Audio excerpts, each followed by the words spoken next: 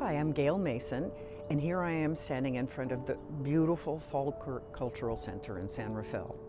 The estate is now owned by the city of San Rafael. The Master Gardeners of Marin have a working relationship whereby we have installed 7 demonstration gardens.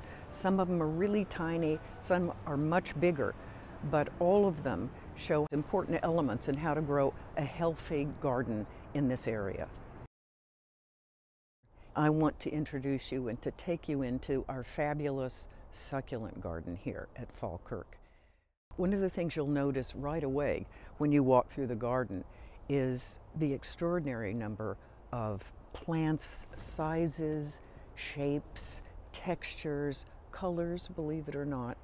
So it's a beautiful garden in terms of just visually, but also it really exhibits a lot of elements of successful succulent gardening, which is to say, it's a very porous soil. It's got, we have this beautiful tree that's providing some afternoon shade, which is what succulents actually like. And there are also some elements here of fire-safe gardening. For example, this pebbled walkway through the middle is a great fire break. And also all of the mulch in succulent gardens is pebbles or stones or rocks, so it's not flammable. It's a perfect opportunity to walk through here and see which ones strike your fancy that you might want to grow at home.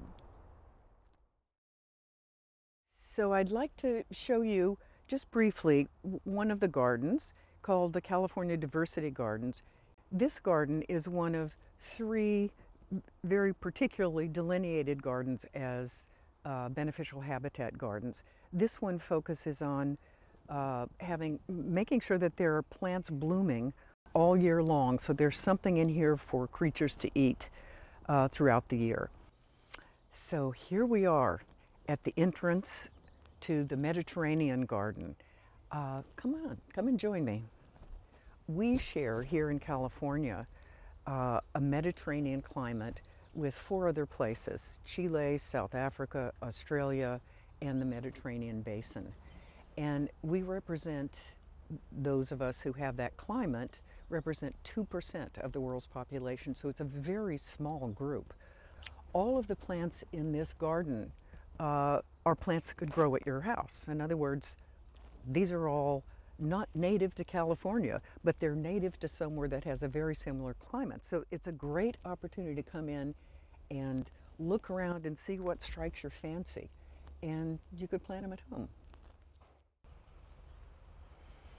Hi, so here we are now entering into the California Native Garden, which is tucked within the larger Mediterranean garden. This is a great garden to come and look at what California natives look like when they're growing in a garden, and it also has the advantage of having this one big branch of an oak tree, so you can see also what California natives you could plant under an oak tree.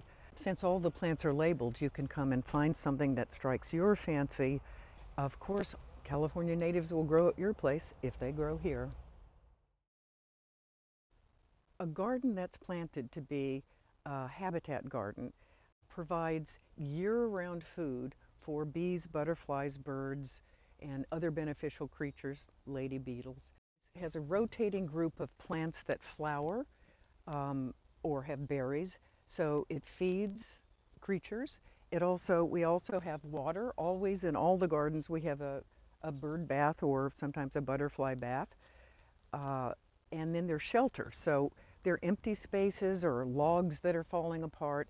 Anything that can supply a habitat.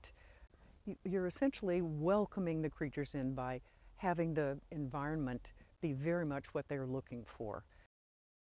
Hi there. I want to welcome you right now into this teeny tiny tucked away moon garden, which is right next to the historic greenhouse.